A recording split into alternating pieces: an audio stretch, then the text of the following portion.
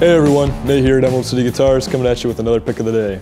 Today we have a really cool Gibson Les Paul Special from 1955. Alright guys, a little info about the Les Paul Special. It came out in 1955 after the success of the Junior the year previously in 1954. Gibson decided to put this one out because it had much more tonal versatility than the single P90 Junior the year before.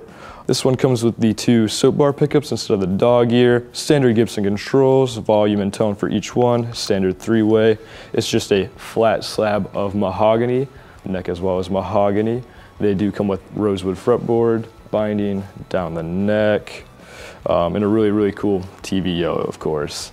They also have the wraparound tailpiece right here, standard pick guard. This knob right here has been replaced. Everything else on the controls down here is all original. The tuners on this guy have also been replaced. Pretty common practice for an instrument of this age. Sometimes they just go, you know. Other than that, this thing is totally original and sounds amazing. Really cool piece. The P90s have a really awesome throaty mid-range to them that are applicable for pretty much any style of music. One of my favorites for sure. The nut on this one measures at 1 11/16 inches, which is pretty common. Not too thick, not too skinny. Extremely comfortable in the hand, and a very nice weight at 7 pounds, 11 ounces. That's just an incredible, incredible guitar. And today we're going to be pairing this amazing guitar up with this Vox AC30 right over here. The AC30 was instrumental in shaping the sound of music coming out of Britain in the 60s and 70s. Brian May happens to be one of my favorite players that's known for playing an AC30. Just incredible tones that come out of these things that are well known for a reason. This one happens to be a 60th anniversary. Everything in it is hand-wired, all 100% made in England, and it's loaded up with two 12-inch Vox branded selections. Alrighty guys, and today we have Aaron Hiebert in the house. He's going to be demoing this for y'all, so we'll hand it over to him and he'll show you what it sounds like.